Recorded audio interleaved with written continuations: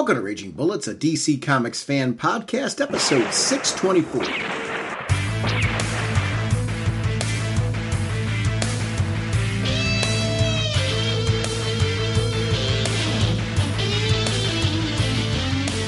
Welcome to Raging Bullets. I'm Sean Whalen, Dr. Norge. I'm joined as always by my co-host Jim, the sensei of the whatnot, the Duke of the Sultan of Strategery, the indestructible bridge-defying, is trying to see if the squirrel in his backyard will become his Jerry-like sidekick, much to the dismay of his neighbors. So says the elder statesman of the podcast, Segulin. How's it going, eh?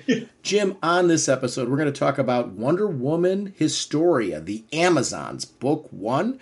We're also going to talk about Wonder Girl issue number 6 as we continue our two-part exploration of the Wonder Woman Amazons universe.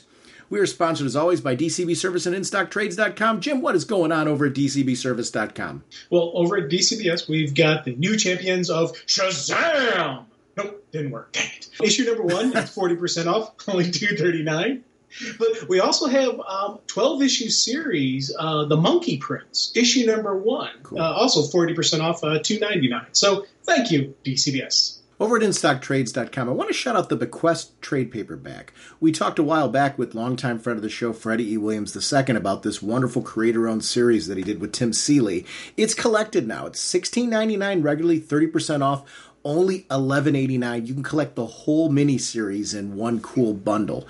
Over at Fables, we've got the Fables Convendium Trade Paperback Volume 4. $59.99 regularly, 42% off, only $34.79. I want to thank DCB Service and InStockTrades.com for the savings and continuing to support our show. Mr. Segulin, what kind of a podcast are we? Should old warnings be forgot? Raging Bullets is a spoiler show with plotline twists and whatnot to what-ish. And you know, we go in depth into the books we review on the show. So if you haven't read them, come back later to enjoy the show. Let's do some comics. Through the magic alchemy of nature's most awesome sources of energy, Ray Palmer, atomic physicist, becomes the atom.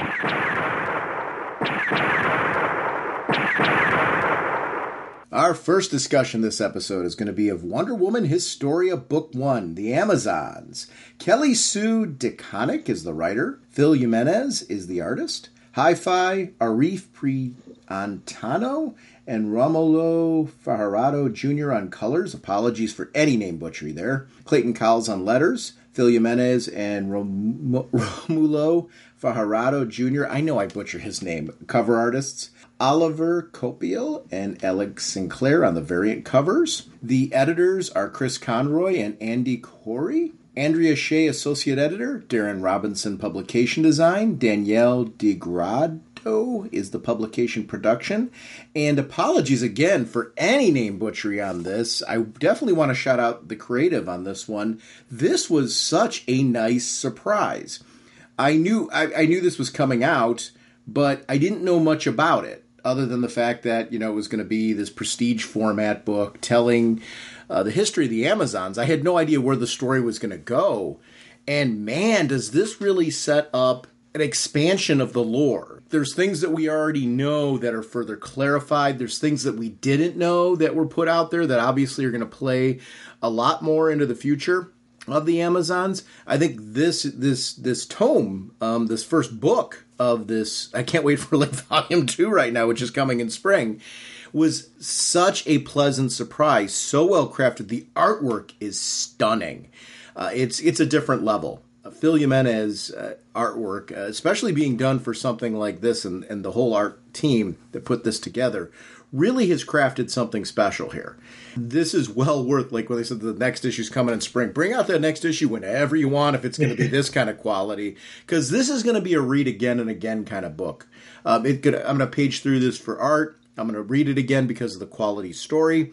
And that's really the nice thing. The lore that it really gives was intriguing. I loved seeing, because it's not a big focus. We don't see Wonder Woman. Well, we kind of do. We kind of see Wonder Woman in this. And we get to see Hippolyta in a very different light. Some history of Hippolyta that I didn't know. which was really great. But a lot more focus on the gods, a lot more focus on the first round of Amazons.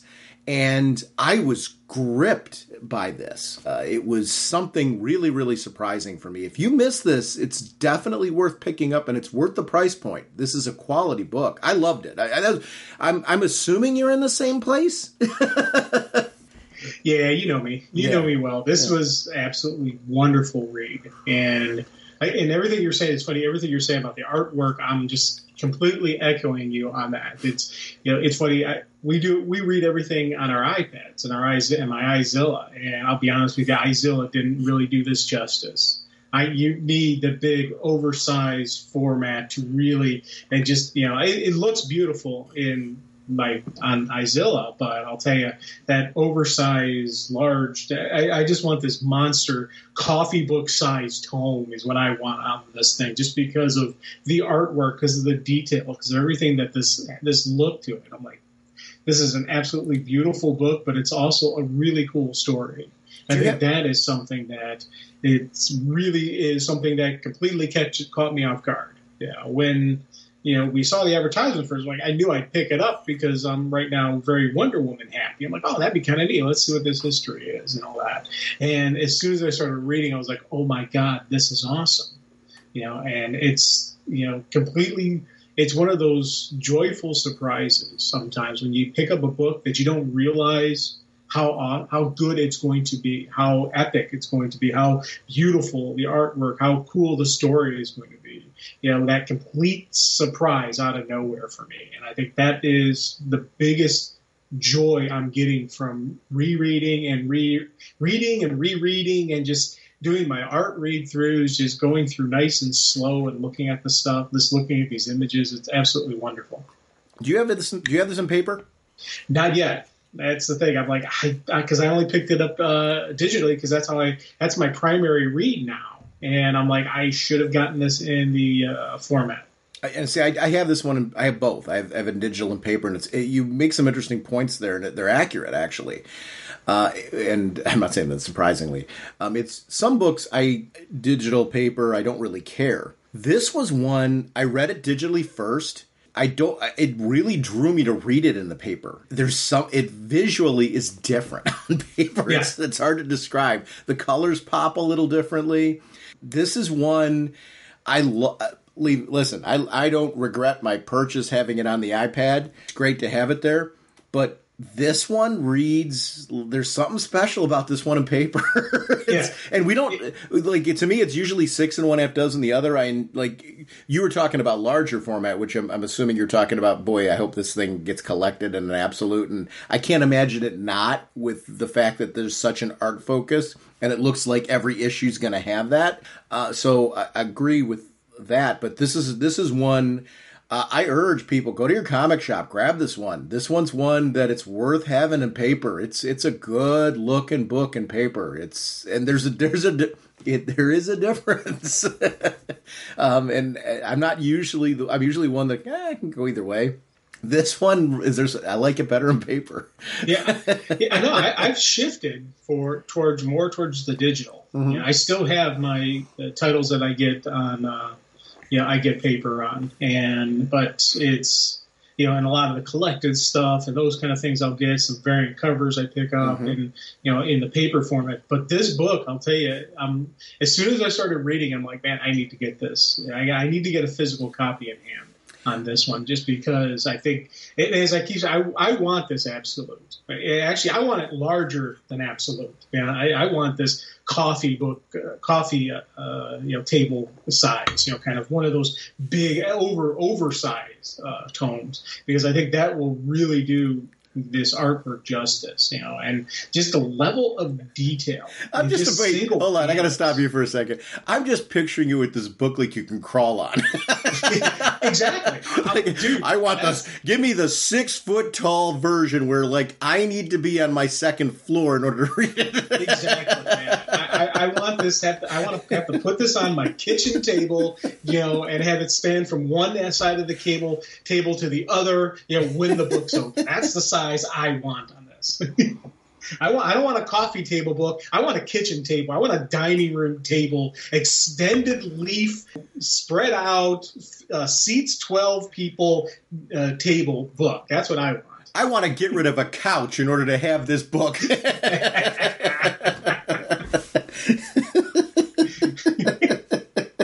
I'm with you on the artwork, though. And honestly, it's one of the few I'm usually I love the digital format, too. We kind of collect similarly these days. I'm buying just as much paper, but my focus is a lot more on omnibuses, absolute editions, deluxe editions, the collector's editions that they've been putting out there. I'm particularly liking in the deluxe, the Vertigo collections that have been coming out, like Fables and stuff like that, 100 Bullets and Sandman. They've been collecting in these deluxe formats. Why the Last Man they did it with as well. Which is funny because I've got some of the ones that I'm referencing there. I actually have an absolute as well. But I like the deluxe edition format for reading copies. And it's really cool. But that's how I'm doing a lot of my paper now. So I'm not necessarily spending less on paper. I'm just buying differently because I'm into collections, and that's kind of where it's at. But this was one on a whim. I ended up grabbing it in paper because it's normally something I would have bought digitally, and it's making me realize I've got to be really paying a lot more attention to the artwork associated with the book when I make those decisions, because this was one, there's a different pop. And so I do urge everyone out there, if you got this digitally, I'm not being a snob when it comes to that. It's more of you'll see it. It's kind of a different sort of flavor to it. I actually like having both versions, where my digital is kind of my reader copy now, and the paper is my art copy, just because it looks really good. This was a great book. What did you think of the story? Was this like what you expected, or was it was this the route that you expected this to go? Were you expecting something different? And what did you think of that? 100% completely swerved. 100% swerved for me. And I think that again, it's, as I said, when I first started seeing this artwork, like, oh my God. And then you get into the story, you're like, this is awesome. Just because it was complete. I did not think, I had this history in my head of who the Amazons are and all that. This completely threw that out the window for me. And I love that. I love the fact that I completely, especially what you said about Hippolyta, we see a completely different story for Hippolyta, but we do see the Hippolyta we know come, kind of the last page of this book, we see the glimpse of the Hippolyta you and I both know. And I'm like, that is cool. And again, the direct, the level of interaction of the gods, I think, is even more than what I have in my head as towards the history of the Amazons. Mm-hmm. I always saw the Amazons as being the Amazons, and then the gods they honored the gods, but the gods did nothing for them. Here we're directly seeing they were birthed by the gods. The gods actually created the Amazons that we know. And I thought that was a really neat little twist to this, that this is more of a 100% direct connection to the gods,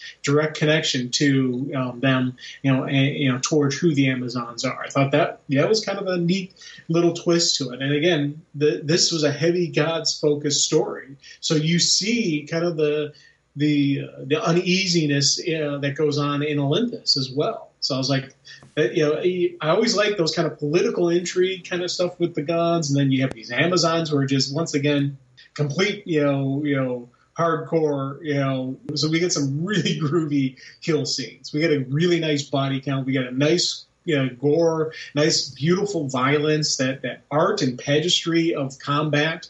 They capture that well here, but it wasn't like, this wasn't just a kill 'em all book. This was a book of substance that also had the physical action. And that's the kind of neat blend that I like in a story. DC's historically put out books like this, and I've always loved them. These historical tomes that give us this backstory of things that we didn't know before. And just when you think that they've told every story that they could possibly tell, they go and tell one like this that I referenced on the last episode, how a lot of what they're doing right now with the world of Amazons is what I loved about the expansion of the Green Lantern lore when they put in the multicolored rings and started talking about the emotional spectrum.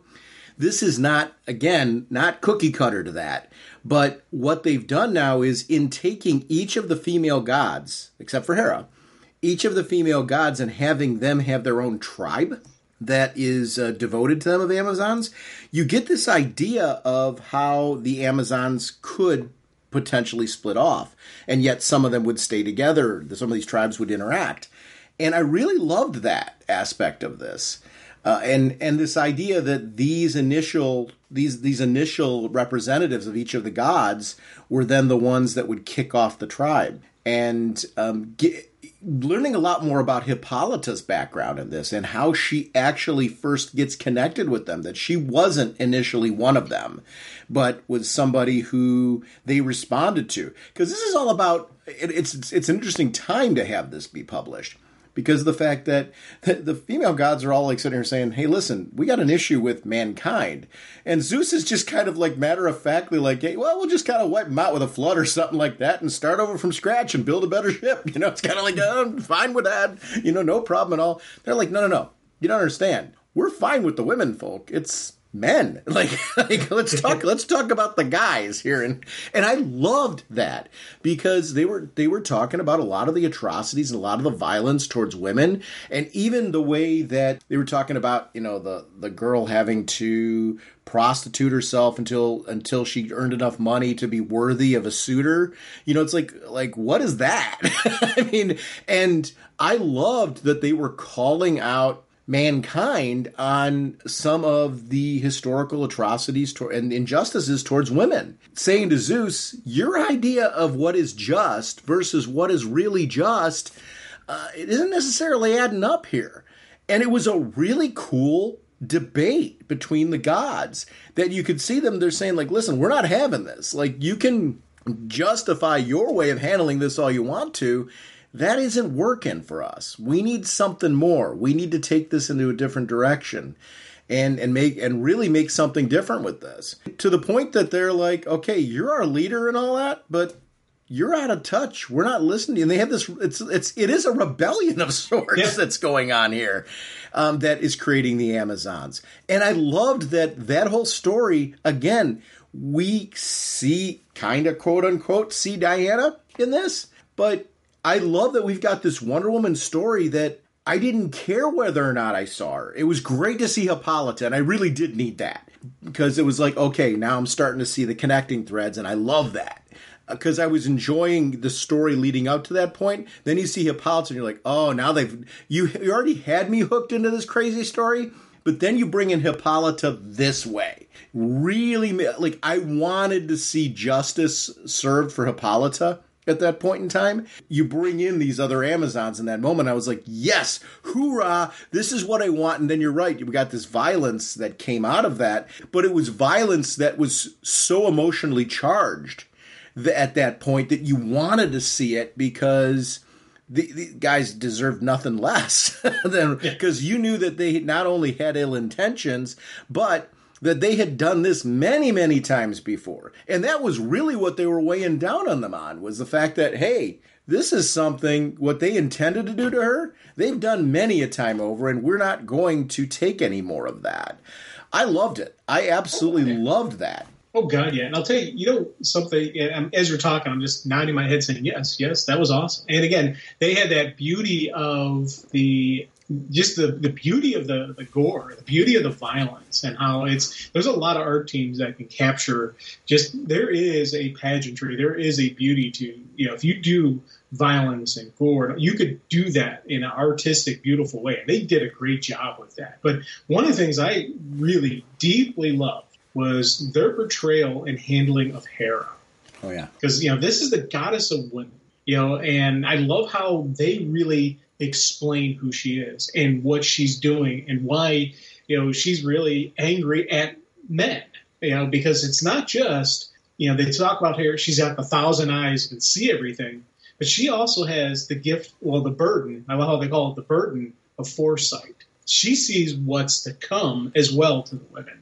And I love just how, it's not just, current injustice. It's what's going on. It's what's, just the level of, degradation, chatterly, exclusion, entitlement, occlusion, suppression, humiliation, subjugation, assault, murder, just all the things that are going on, and just the vases that portrayal, all the different vases, the thousands on millions of vases that she's looking at, and all the different events that have happened that have either currently happened or will happen to women that she's seeing.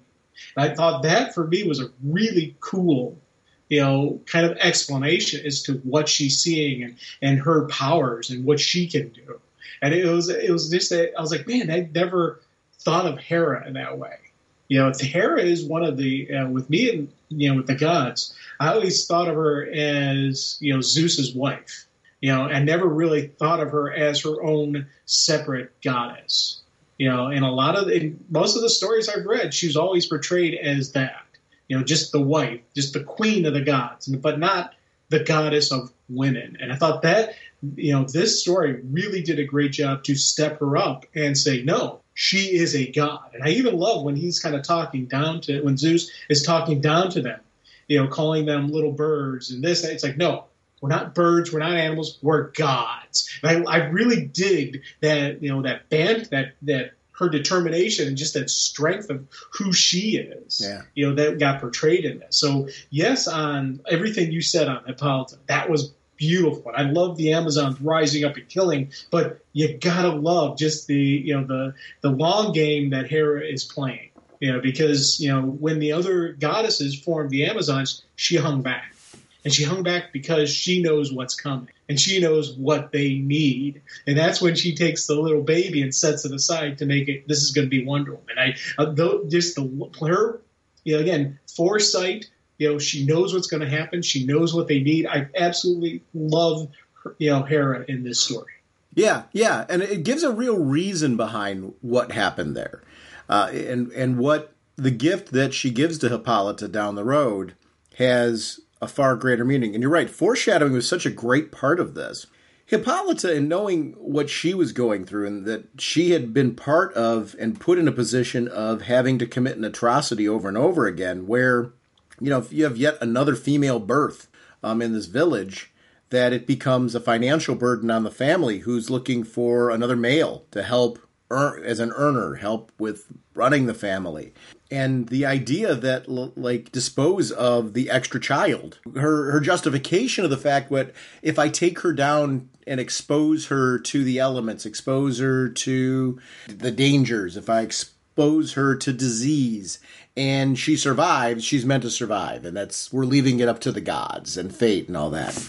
And she has this moment of crisis of conscience, shall we say, where she realizes, I just set a baby down a river. And this is something I've done, many, many times in many, many different forms. But this time it's finally struck me. It's I can't, no more. And she has this no more moment where she goes to save the baby and can't, does not find the baby, and is convinced, rightfully so, convinced at the point the baby's dead. And there's nothing I can do, but I'm going to keep running. I'm going to keep going. I'm going to keep trying. She has a Forrest Gump moment of sorts. Where she just starts taking off and running, which led her to run to the point where she was beyond exhaustion, couldn't speak, and that was when she encountered the terrors. But I loved that sequence where you're sitting here going, wow, what terrible times that they live in, where financially, you have another kid and it's just a matter of, hey, let's give the baby over to this woman who will dispose of it. That's something nowadays we would scream about when it comes to animals. Back then, it wasn't uncommon to do it with people. And ew. But I loved that part of the story where you get the outrage. It added another level of outrage from the gods and an understanding of why they're enough is enough, because this is yet another thing that's being done that justifies their anger. I really, really enjoyed that. Well, yeah, and I like the fact that after the Amazons, again, I'm right now looking at the battle sequence. Mm-hmm. Absolutely, it's that it's a complete full-page spread, the kind of the pinwheel circular art design, all encased in red, except for some really good splashes of, where you see the Amazons fighting. I'll tell you, I 100% love this thing. This is absolutely beautiful. But I love when, after they're done killing the men, and she sits there, basically is ready to completely confess to what she's done, because she's killed multiple female children. Multiple. And she's, it's one of those things that they don't forgive her, but they do. They give her a chance, a path to forgiveness. A lot of times, a lot of people say redemption's earned, and you've got to fight for that redemption. And they're giving her that chance to rise up and fight for it.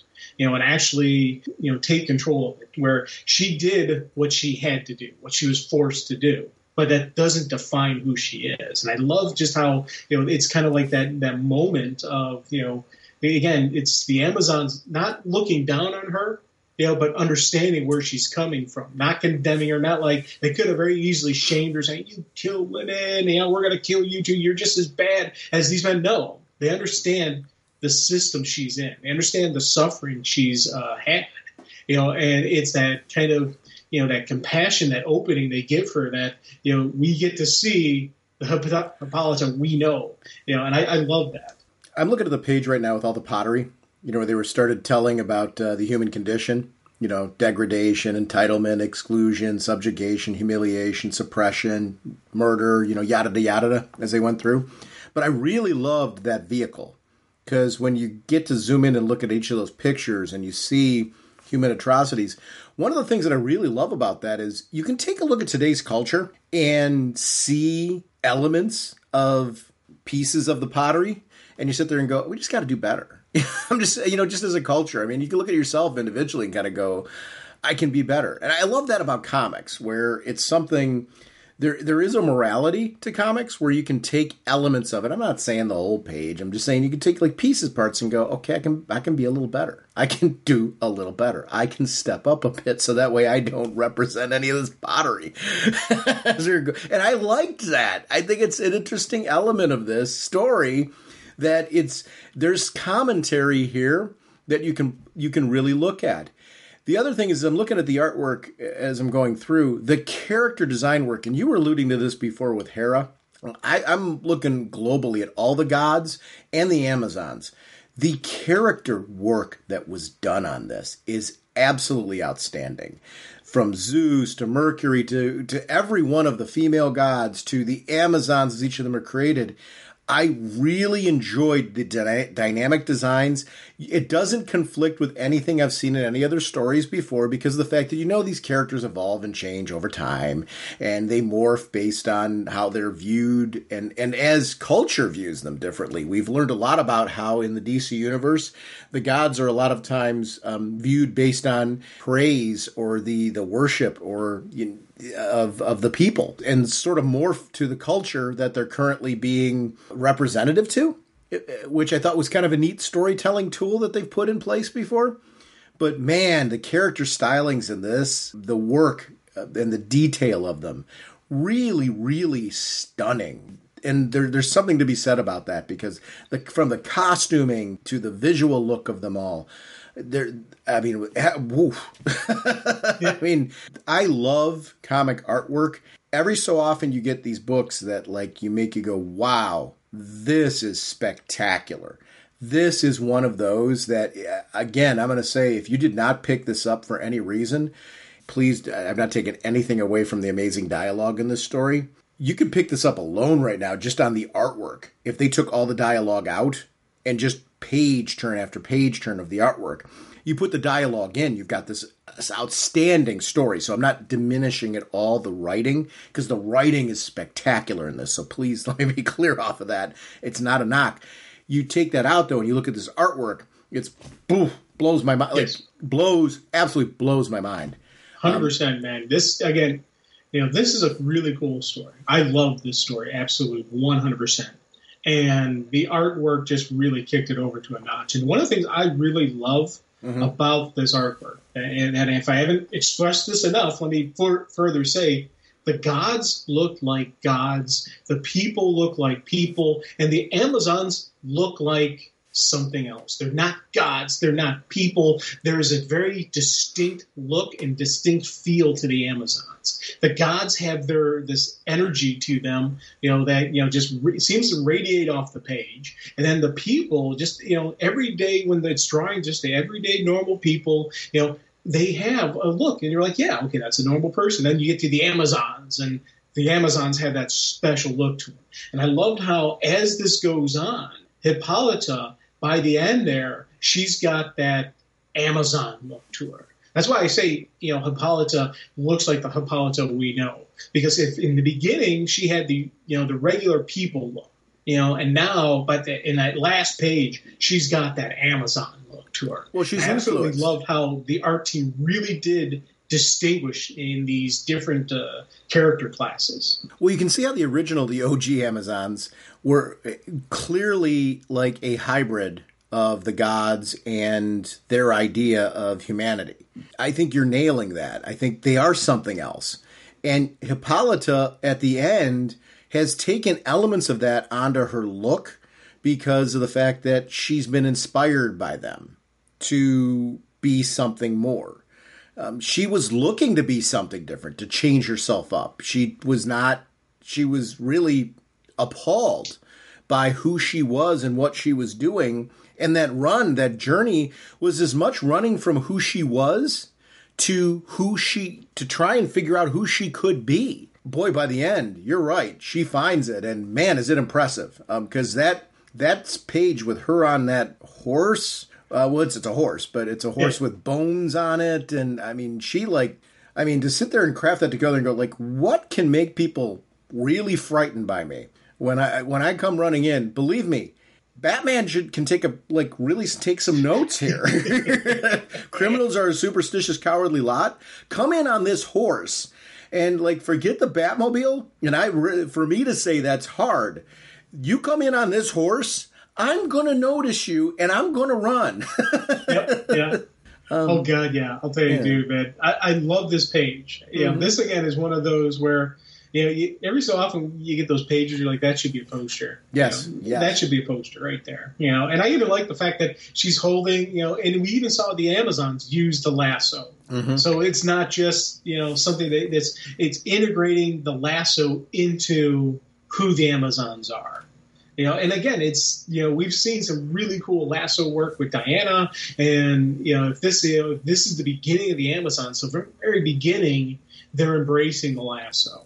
They're embracing usage of the rope, and they very effectively use the rope to separate a man's head, from his body. So I'm like, that's pretty effective usage of it. So yeah, study with the lasso. Swords and bows are awesome, but you know what? That piece of rope, in the right hands can do some serious damage. And I like that. And again, this is one of those, it's just absolutely wonderful story that, again, reading and rereading and just art read-throughs. I've got a couple full read-throughs. I've got a couple art read-throughs. I've got some stuff where I just go back and I stare at a page for just, a little while going, oh, look at that. And just like the background stuff, the details they put in, any picture of Hera in this book is worth spending a couple minutes just staring at because, they really, Phil Jimenez and the full art team, all the colors, everybody just did absolutely, absolutely over the top, just beautiful work. This is something that I was like, man, this is a thing where you can say this right here, this is flat out art. This isn't a comic book. This isn't a graphic novel. This is art. This is something beautifully created. And I absolutely love that. And even, again, as I said, the capturing just the majesty of the gore and the violence and the beauty, putting the beauty in that as well is something that's just absolutely spectacular. Just again, another page that should be a poster is that sequence when the Amazons are looking on Hippolyta the first time. It's our future queen, and you see the Amazons right there with Hippolyta's back to you. That page right there of those Amazons, like, man, that looks awesome as well. This is worthy of Black Label. I want to be really clear on what I'm saying with that, because Black Label's become this imprint that reminds me so much of the Prestige format when we got things like Dark Knight Returns, when we got things like Gotham by Gaslight, where there was some really cool experimentation going on at DC with the Prestige format. We were getting these original hardcovers, which we've covered some of them on the show. It was, you knew that you would be getting top-notch writers. You would be getting top-notch art teams put together, delivering something that was given the right amount of time to have. And there's a key to that, because there's a difference between a monthly book and please know, I love and need quality monthly serialized comics. But mixed into that is the experimentation of comics, right? Some things can be and need to be a miniseries. Some things can be these Prestige format offerings where its release is going to be a little different than everything else. But when those issues come out, like the end of book 1, this reminds me of Hawk World originally when that came out, that Prestige format series, redefining the history of the Hawks. And really each page was like this special visual journey. This has those kind of elements in it as well. I love this kind of stuff, and it's really, really important. But having this with a Black Label imprint on it, it's defining again what it means to be a Black Label book. And DC needs to be really careful on that label, because when that's on something, it should, and it is. I'm loving this label. It's why I'm actually referencing this right now. I find that like everything that's got that Black Label imprint on it is a must read, and it's a different level of quality. That's not knocking anything else out there. I don't mean it that way, but there should be something that sets Black Label apart. If they're going to put that label on, it's got to mean something, and they've got to be very protective of that branding, because I think it's something moving forward. If you want to start targeting a bookstore type crowd again, and what I mean by a bookstore type crowd, I don't know what that looks like now, so I'm going to be very careful when I say this. But Vertigo for a while had this audience base that wasn't us. And Brian Azzarello said it at a Wizard World Con many, many years ago, where it was a Vertigo panel, and basically was saying that, Vertigo, got to be honest with you, isn't targeting you guys. It's targeting a different audience. And he was talking about their collected editions and the crowd that they pull in from that. This type of delivery, this type of book, and this type of quality, if they market it right, and that's something that needs to happen, you can pull in a different sort of crowd. This is the kind of crowd that is taking college courses around comics, where this is the type of material that can keep us moving forward and looking at this as a true art form. And again, that's not a knock on any other comics that are out there right now. I think, though, there's always those special ones that like shine a spotlight onto comics and what they really are for people out there. This is that type. This is easily that type of work. This was woof. Yeah. Well, this is a book you can put in the hands of a non-comic book reader. Yeah. And say, you will enjoy this. If you've got a friend who enjoys, the fantasy, enjoys, the Greek god stories, that kind, any of that kind of, who's into this genre of storytelling, this is a book you can put in their hands and say, you will enjoy this. I've got a couple people at work that aren't comic book readers. They like the comic book movies, and, they like a couple of, they like this style and this genre. This is a book that, when I get back to work, I'm going to tell them, hey, you want to check this out. This is a book you will enjoy. I know for a fact if they read this, they will enjoy it. And it's one of those things that I'm like, this is, again, complete high praise to this book. And it's funny. I was surprised at how much I enjoyed this. I thought it'd be neat, because I am right now huge into what they're doing with Wonder Woman and the Amazons, and I'm at yes, the Trinity is actually getting its equal dues. Wonder Woman's finally getting her equal dues. And I love that they're actually treating all three members of the Trinity equal, and they're letting her actually shine, and they're giving her and her family, her people, the justification and the time and the pages, and just letting them have this quality story that makes it, yes, this is why Wonder Woman's a member of the Trinity. And I love that. So I was looking forward to reading this, but this 100% exceeded anything I thought it was going to be, to the point where I'm like, this is epic. You made an interesting point, and I think I'll wrap up with this. You talked about this being something that you could give somebody who's a non-comic reader. And I would say easily, a lot of times there's people who've like enjoyed, my wife, for example, loved the Wonder Woman movies. She's not a comic reader.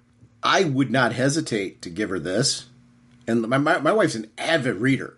I wouldn't hesitate to give her this and let her read it. Because here's the great thing about this. You don't have to have read anything to participate in this. There is no background knowledge you need. You could connect this completely with the movies. You know, as far as looking at the history of the Amazons and things like that, you could connect this with comics. It doesn't matter. It's one of those stories that, at least book one, right now, let's go. I mean, you can keep going with this. So I don't know what book two or I don't know how many books this is going to be, actually. Hopefully many. But yes. But easily I could give book one to anybody I know right now and feel confident that, like, you can just enjoy this as a story. Connect it to Wonder Woman if you have watched the movies or not. It's a really good story on its own. I think you're right. This one is one of those that's, you got to know, though, I have become a lot more careful on what I give people.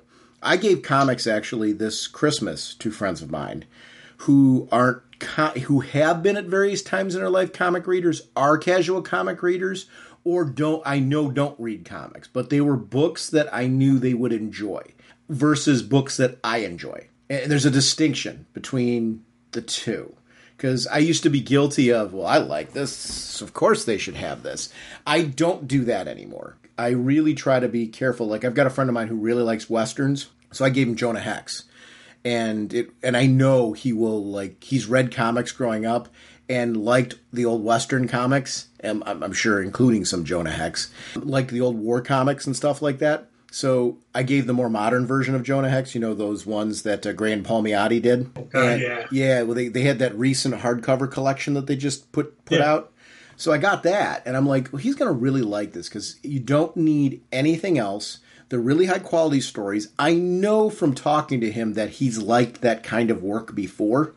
So these will all be things that he hasn't read before, brand new things. And was paging through it when he was here and wouldn't put it down. So I was happy because I'm like, okay, I nailed that. I'm trying to be a lot more careful with giving people comic work that I like versus what I know they would like. Because there's so much out there, it's very easy to customize that to a person now. And it was fun this year giving out comic-related gifts to people who I know wouldn't buy it for themselves, but knowing that the things that I bought were things that were in their tastes, things that they would enjoy.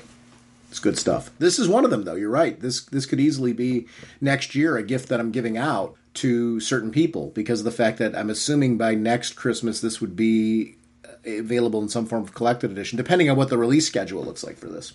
We'll see. Or it might be the year after, depending on how this one looks. I don't care. They can take as long as they need to release this one. Please finish it. When it's done, put it out. Not before. Yeah. I will be here for every issue of this. You do not need to rush this one for me, because this is an example of a book that it can't be rushed. Put it out when it's ready. Amen. Look at those strange little beetles. They look... Great neutrons!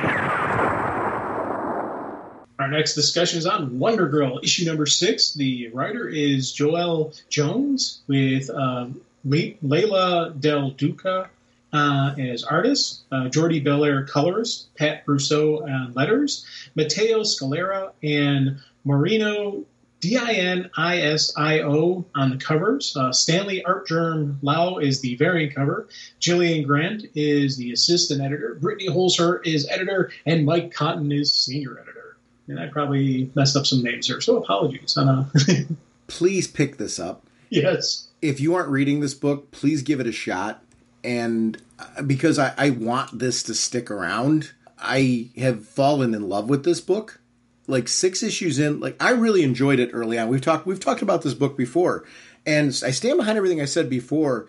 I feel it even more now as this book's gone on, particularly the writing and the visuals of this book. We're talking about a monthly book now instead of a prestige format like we were talking about before, but it's everything in that prestige format that I loved about the expanded view of the Amazons, lore, mythos. You're introducing another Wonder Girl into the DC universe. You've got to do that in a way where there's substance to it, because I like everyone that's come before. Cassie, I'm a big fan of. I'm a big fan of Donna Troy.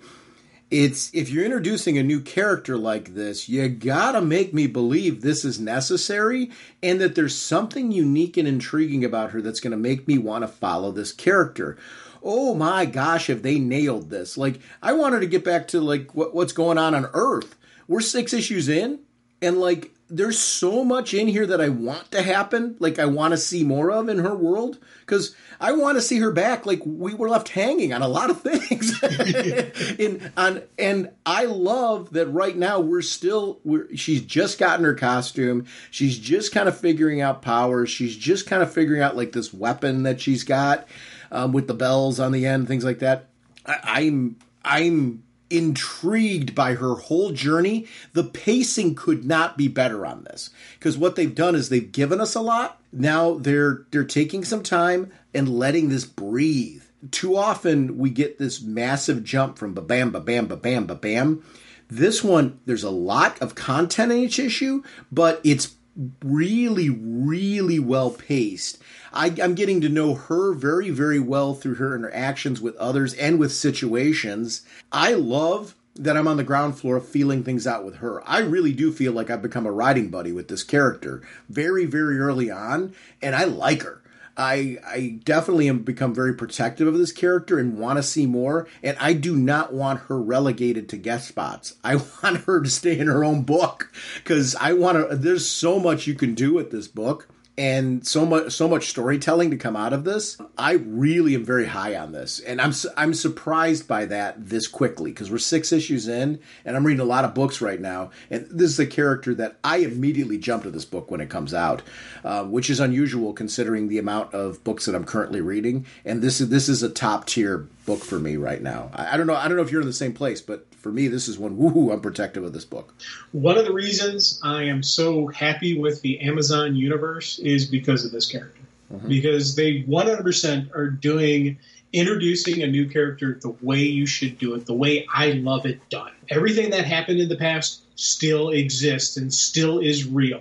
Cassie and Donna both are still there. They both still have their story. They both still have the moniker Wonder Girl, or their own versions of it. So they still exist. They're still real. They didn't erase them and change things up. They're giving us a new character, giving us a fresh character.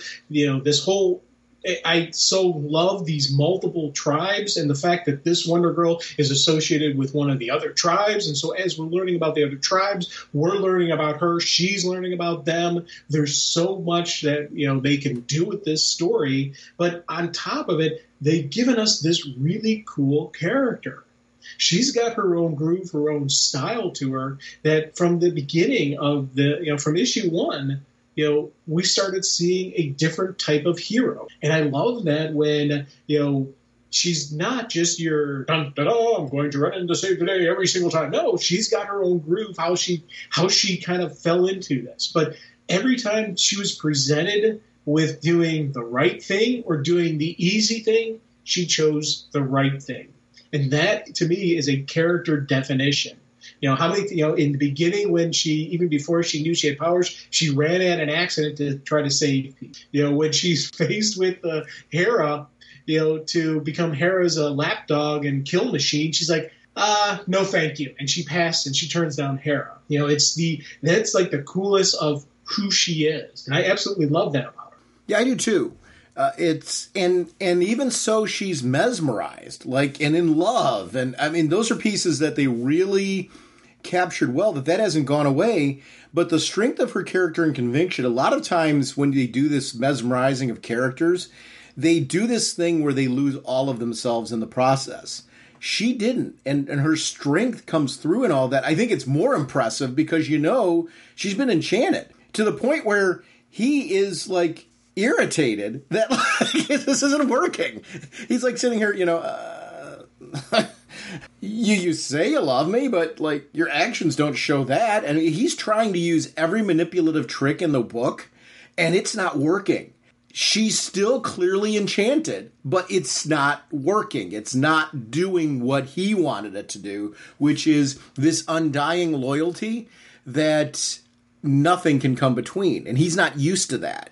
And I loved seeing that in that moment. There's something very cool about it that tells us a lot about her. More by, it's not that because of her powers or because of who she is, it didn't work. It did work. She was not lost in the shuffle. So she is able to still stand behind who she is and make that tough choice of going, listen, I really do love you. This did work. I can't give up everything that makes me who I am, everything I stand for, to be like a prisoner to this endless life of compromising who I am. And I loved that. I mean, it was such a powerful, powerful moment knowing that it worked. Because she's even saying, I didn't refuse you. That's not what this is about. That was so interesting. You see how torn she is because of that.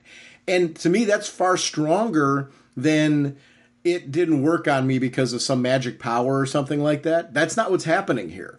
Her strength of character, her conviction, her knowing who she is what the issue is. It's made me love this character even more than I would have otherwise if it was just kind of, it didn't work. And I'm like Teflon. Yeah. I thought that was a really strong choice. And you don't see that very often where it's done this way. It's usually kind of something inherent in their power that they're able to overcome it or something like that. That wasn't what happened here. And I liked that distinction. I liked that difference. There was something to it that just made me excited. And, I know. Oh, God, yeah. And I'll tell you, I love the banter that we get between her and Eros. As you said, at the end there, she does admit that she still loves him. And again, that's his arrows that really are causing it. So it's not but back in the real world, does she have a real love there? And I think that's going to be the interesting thing when, because I'm down the line, I'm looking at eventually she's going to make it back to the mortal realm. Eventually she's going to make it back to her guy in the real world. And how will that affect? How will that play out? Because initially she chose Eros over him. And she went with Eros to Olympus and all that stuff. But she was 100% under the influence of the arrow. She's still under the influence of his arrows. And can she break that influence? Because I love what you said, how even though she's under the influence, she's still doing the right thing. And she's not, and she still admits that she still loves him. And she doesn't see it as being mind manipulator or anything. She truly thinks she's in love with him. And I love that, that she has that, even though she's like, I love you, but I got to do the right thing.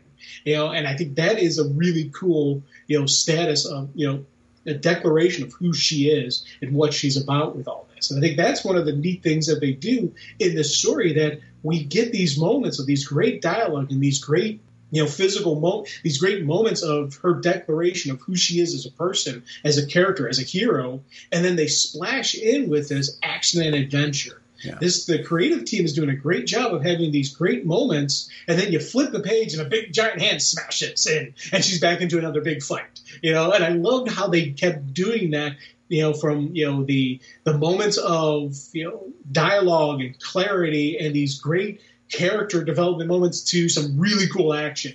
That's something that they've done really well in this series. That up to 6 issues in, they've done a great job of giving us this nice blend of character growth and development and physical action, and it's a beautiful blend. I love when you see the fight with the giant. And you see that she's trying to reason with it, saying, listen, my beef isn't with you. I'm not mad at you. But the combat ingenuity, like going for the heel and, realizing, okay, I need to cut him down to size a bit. And I thought that move of, dodging and then going for the heel was really great. Smacking him in the head and trying to reason with him. And there is no reasoning, and he starts pummeling her. And you see that she doesn't quite know how to use that rope-like object that she's got yet. That we learn for the first time that there's an emotional component to it. Like when she taps into it, that's when the thing starts to be used. I like that she's discovering things along the way organically.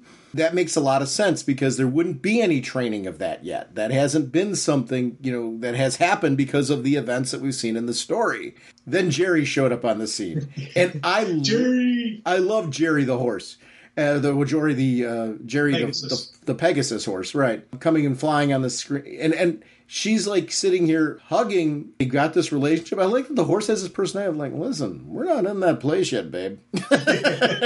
Like, I'll help you and all that, but I'm not even quite sure how much I actually like you here. And I loved that kind of attitude and personality as well. And seeing that relationship develop, which was a clever choice, because sometimes they jump to all of a sudden the sidekick animal or whatever having like this automatic relationship. And I like that the horse has a little bit of an attitude.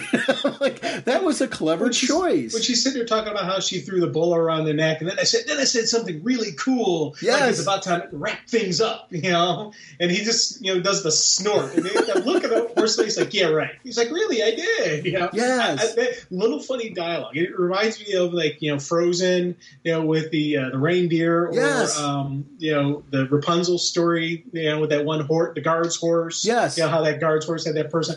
That's the kind of stuff that's popping in my head with this. And that's one of the things I like about her, because these kind of moments, these are some fun moments, but it doesn't take away from, anything of the coolness of her. I really like her as a character. I like her as a person. I like her as a hero. I like that she does step up, but I do like these fun moments. Well, it's the stronger part of the cinematic universe as well, right? Our movies have that balance too, where it's not about being slapstick, because it's not that. It's humor at the right point in time. You need to inject a variety of emotions to make this feel three-dimensional, and those emotions do that. So everything you're saying, I'm just nodding. I agree with you. This is there's a lot of character to this story. Like, Jerry can't go anywhere. Jerry needs to be a part of this book going forward, like, in some way. I'm not saying maybe not every issue, maybe when appropriate to whatever missions, but Jerry needs to be a thing, right? I 100% agree. We need more Jerry. Yeah. We need more cowbell. We need more Jerry. Great character. Yes. It's funny. I want to know, is there something more to Jerry than what meets the eye? Because this is Olympus, so that may not be an actual Pegasus. That may be somebody else.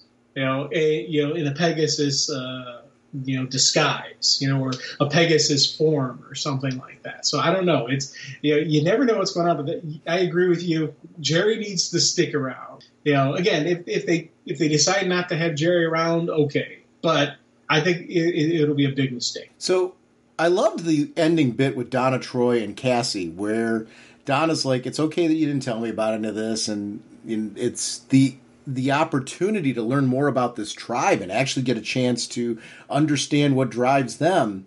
Cassie makes this optimistic point, crazy to be excited about this, what this could mean if everything works out, and Donna's like, I think it's also crazy that you're not thinking about what happens if it doesn't. I thought it was such a great sequence of events, because they're charging onto this, and this could go really well, or this could go horribly wrong. What we know is she's on the other side of the door, right? Is that the same door that she's at? To me, it looks like, they're on either side of the same door. Right. Which I think is kind of neat, because I want to see, it's one of those things, I want to see what happens next. When they go through, or when she goes through. But then again, we do have those mysterious figures. Right. And I love immediately, she's like, okay, it's go time. And she's ready for battle. Even Jerry gets ready to fight. This is, again, this is the kind of stuff that they're building on us. They keep giving us glimpses of these people. And they are the bad guys. And I did air quotes around bad guys, because, to be honest, we don't 100% know who they are. I'm assuming they're the villains. I'm assuming they're evil. I'm assuming they're the bad guys, just the way that you look at them. But who knows for certain? And I think that's the neat thing about this. Odds are, yes, these are going to be the villains. But maybe there's going to be a swerve, and we're not going to see that swerve coming.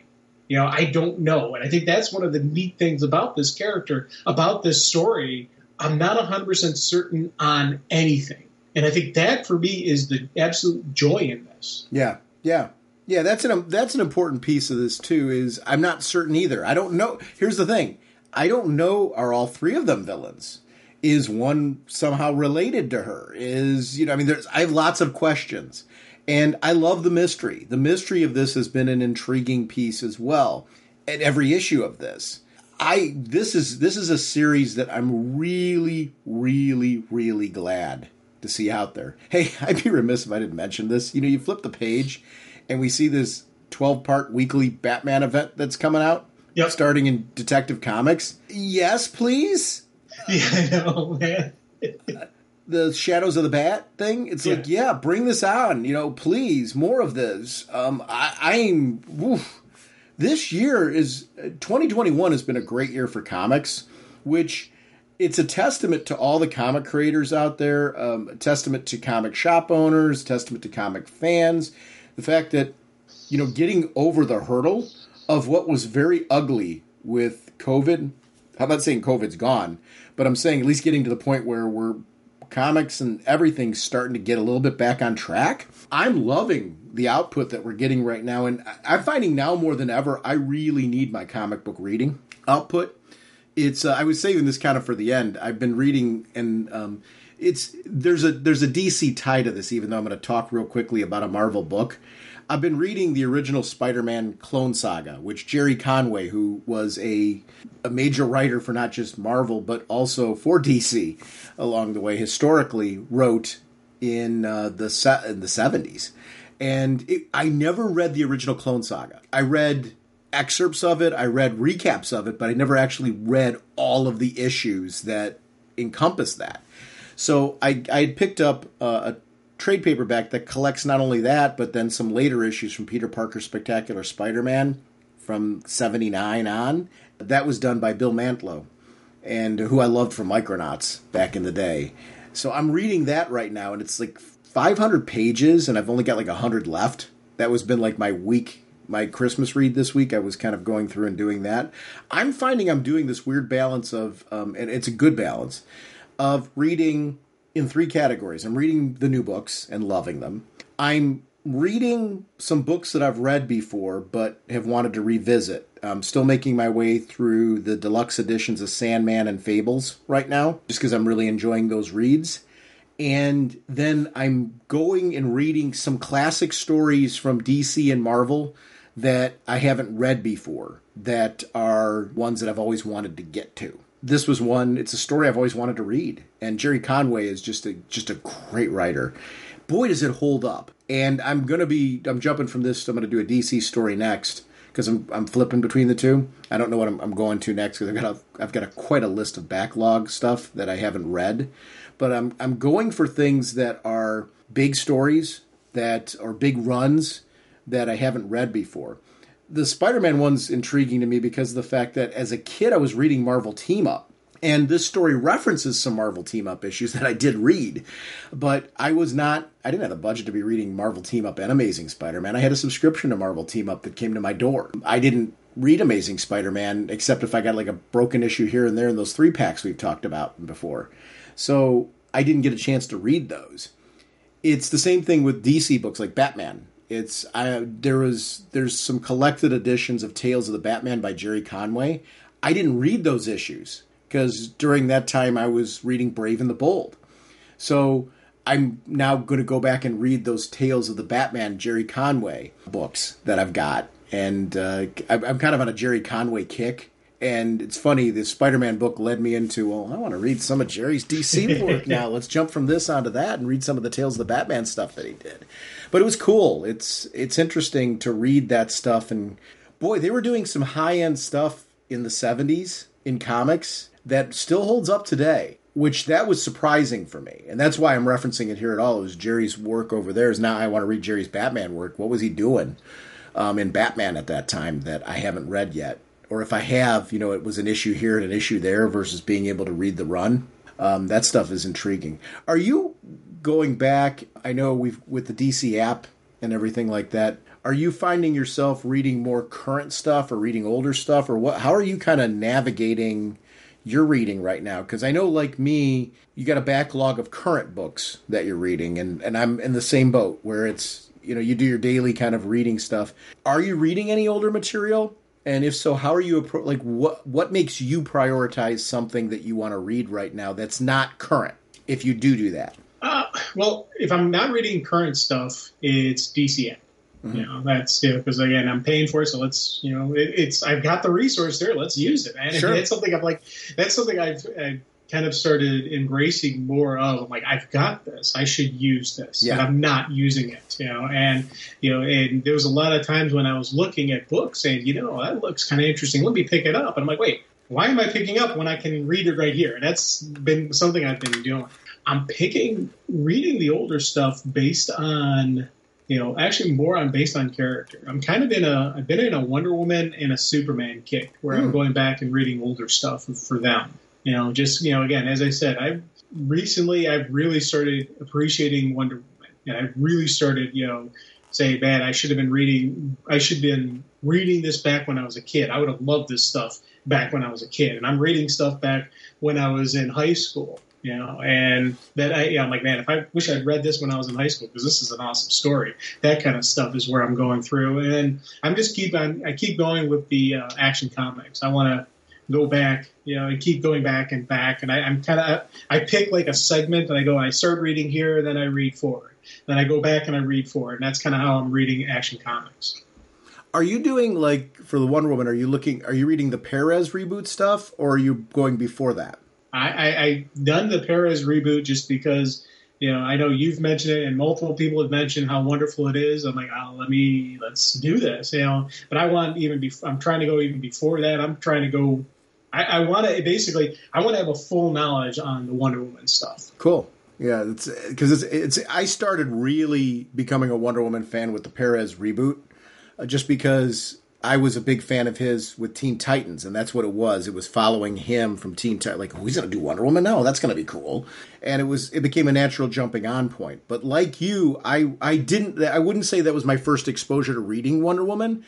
I read Wonder Woman before that, but it really was if I ended up getting a Wonder Woman issue either in a box from a flea market or from 3-packs. I wasn't reading it consistently. So it's... Yeah, as you read stuff, if you find things that are worth noting, bring them up on the show. Just because I'm saying that just as much selfishly for me as I am. I'm saying it for our listening audience as well. But I do think I feel like if it's something that is intriguing to talk about on the show, it would be really good for. I'm always looking for new things to read, and I know our listening audiences as well. And I encourage people listening to this, feel free to email us or call in if there's books that you're reading, current or past, that you want to point out and shout out. I'm a big fan of that. And don't be afraid to post them. Or if you want to post them in our Facebook group, I'll pull stuff from there too. If you want to start a thread up there and just say, hey, I was reading this recently, and could you guys shout it out on the show? I'll be happy to do that. I think that stuff is really neat. And I think there's something important to getting the word out about books that people should be reading, especially with these apps. You make an interesting point there. I want to get enough value out of this app. I've found it to be immensely valuable. It's funny, as I open it up right now, and I'm like, where am I at right now? I've got Robin's issue number 3 is the next thing queued up to read. So I know that's current, but I like the original stuff like that as well that's coming out of the app. I do find myself using the app weekly. And so the renewal was easy. It was a no-brainer for me. Because when I look at that, and I know I'm reading enough out of it that it's worth it. But you're right about the value of just getting something and not... I'm finding that with streaming services, that I'm looking this year in 2022 to really pay attention to what streaming services I'm watching and getting a lot of value on, and which ones I'm forcing myself to watch. Right. Because I'm trying to make myself get value out of it. Just because I want to pare back a little bit. The app actually has... There's a book I want to recommend to people that you may have missed. Far Sector. Far Sector, they just released issue 12 on the app. If you missed that miniseries, it's a really good Green Lantern story. And did you read all of that one, Jim? Oh, God, yeah. Yeah. That was a good one, man. I'm noting it because of the fact that I'm actually going to probably reread it on the app, because I read it through once, and I'd like to go back through and read it again because I really enjoyed it. There's some really good stuff on there to read.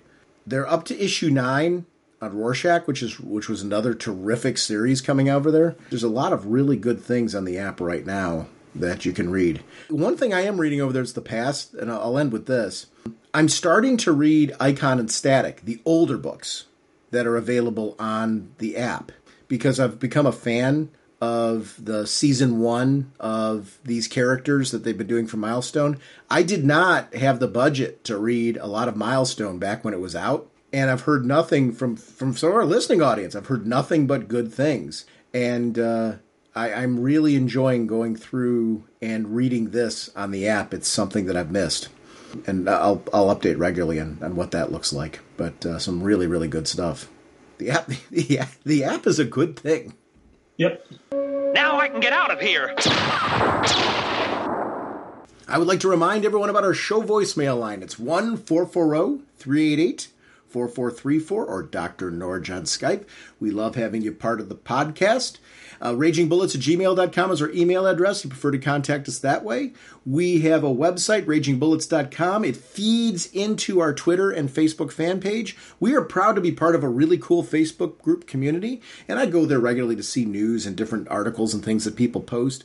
It's also a great place if you want to post anything you want to talk about on the show, if you want to shout out any podcasts or blogs that you are a part of. I look at that as an open community, and I want to thank everyone there for making it such a safe and open community to be a part of. The About Us section of our show website is where you find out how to get with us on other social media and gaming platforms, so we want to connect with you and really appreciate you. We are sponsored, as always, by DCB Service and InStockTrades.com. Mr. Seguin, what's going on over at DCBService.com? Well, we have the 4-issue limited series New Champion of Shazam. 40% off, only $239. And we have the Monkey Prince 12-issue limited series, issue 1, 40% off, only $299. Thank you, DC Desk. And InStockTrades.com, they have the Fables Compendium 4 trade paperback, $59.99, regularly 42% off, only $34.79. And I want to shout out once again the very special book. I'm a big fan of this one, the Bequest trade paperback. This is by Tim Seeley and longtime friend of the show, Freddie E. Williams II. $16.99 regularly, 30% off, only $11.89. This is a great way to get the whole miniseries in one really cool collected volume. And I want to thank DCB Service and InStockTrades.com for continuing to support our show.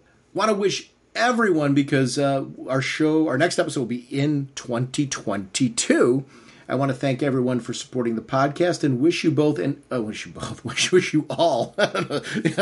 We only got 2 listeners, but I want to wish both of them a happy new year.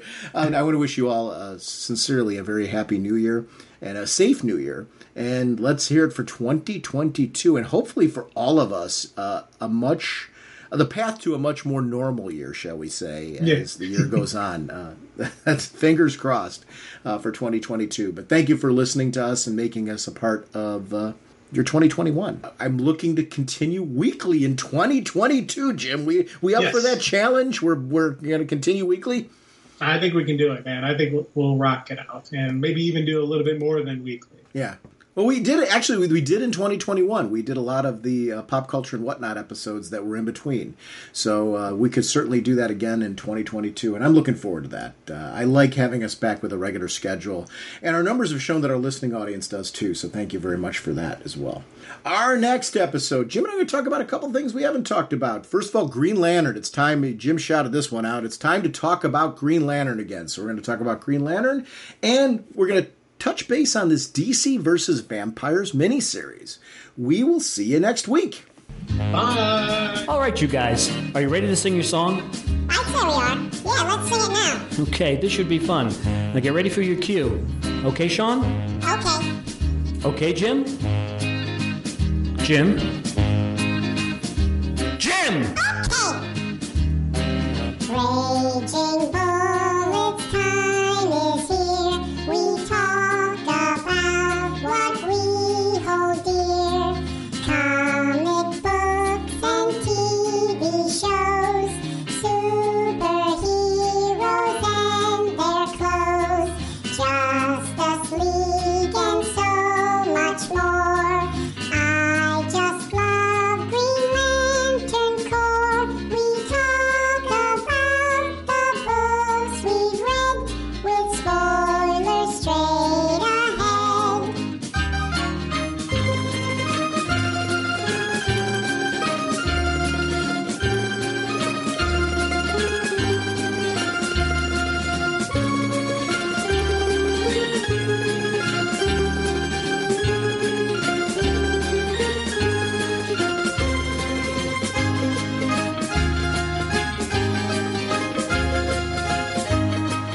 Okay, fellas, get ready.